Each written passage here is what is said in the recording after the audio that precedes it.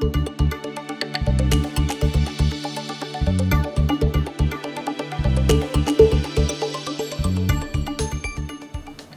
Teresa Matich with Resource Investing News. I'm down at the Vancouver Resource Investment Conference. With me today is Frank Holmes, CEO and Chief Investment Officer at US Global Investors. Thank you for joining me. Good morning.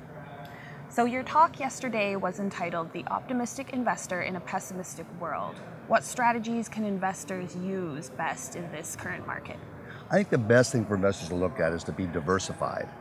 And what we try to advocate to people is that they are 10% in gold, 5% bullion or gold jewelry, another 5% in gold stocks, but you don't buy everything into gold. And then you have other investments in short-term income and dividend-paying stocks. So there are many wonderful gold quality companies, like I call quality gold companies. Another way of wording it would be Gold Corp, which pays a monthly dividend, which is higher than a 5-year government bond. Okay. And you've also stressed that gold was actually the second best performing to the US dollar in terms of currency. Why is it important to look at gold that way? Well, gold has two characteristics to it, and I call it the love trade. And it's the cultural countries in Europe and Asia that believe in gold is for gift giving. And then there is the fear trade, which dominates most of the psychic in North America. And when you look at the fear trade, that has money. Money is the background, so gold is money. And whenever there's negative real interest rates, gold and that currency starts to rise. Whenever interest rates are positive, where the government will pay you more than inflation, then gold falls in that country's currency. So what we're seeing last year is that only the US dollar had positive real rates of return. All the other countries had negative rates of return, so gold performed exceptionally well. Okay, and another thing you've stressed is that bad news is good news for gold, and certainly with the Swiss franc decoupling from the euro, that pushed gold up. What other bad news should investors be looking for? Well, the big thing in that thought process as a headline was to try to help people to realize events take place that you listen to television and you can become so negative. The market's a bubble. Everyone's got a PhD in bubbleology. And so that creates too much fear, and people miss opportunities if they're dominated with fear. So last year, oil falls dramatically, but airlines went up 100%. So the idea of diversification, the idea to recognize that someone's a winner, well, who also won with oil falling are many of the gold companies, because one of their biggest costs is energy. So all of a sudden they have margin expansion.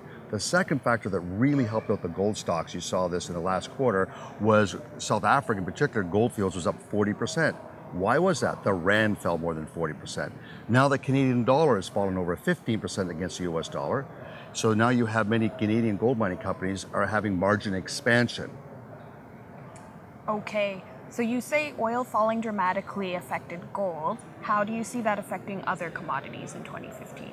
Well, I think what's happened with American ingenuity, and that is that ingenuity not just with a face iPhone 6, etc. It has gone into fracking and the technology being able to extract oil at rapid rates and convert gas, what they call wet gas, into oil. All these advancements have led to a huge supply of additional oil in America. Well, that has basically triggered the Saudis are putting lots of oil in the world, depressing the prices. That's a $500 billion peace dividend to the world. And I think that's very significant. And who it punishes are countries like Russia, Venezuela, Nigeria, Syria, Iran. So it's interesting to see that there's so many positive parts with this peace dividend. I know in Texas, many of my employees look at it as a $50 a week tax break. So they have more spending, so they can go buy a nicer car, a more fuel efficient car, because they've just got this huge difference in putting money into their gas tank that's now free for them. Okay, and on the junior side, where do you see the most value in junior mining stocks right now? Well, we saw a takeover today by Gold Corp, and I think one of the what we call safe countries is Canada. It's so important to recognize that Canada has common law, not civil law, and rule of law is very important when you're looking at global investing. So with a weaker Canadian dollar, weaker energy prices, and having an infrastructure that is supportive of mining and more informed about mining, the benefits of it. And I also think that when you come to environmental reasons, Canada is the best in the world. When you go to many of these emerging countries, you see how disastrous local mining companies are compared to when Canadians come in, the care that they have, the quality. So I think the cheapest place are Canadian mining companies. Okay, thanks for joining me, Frank. Great to be here. U.S. Global Investors trades on the NASDAQ under the symbol GROW.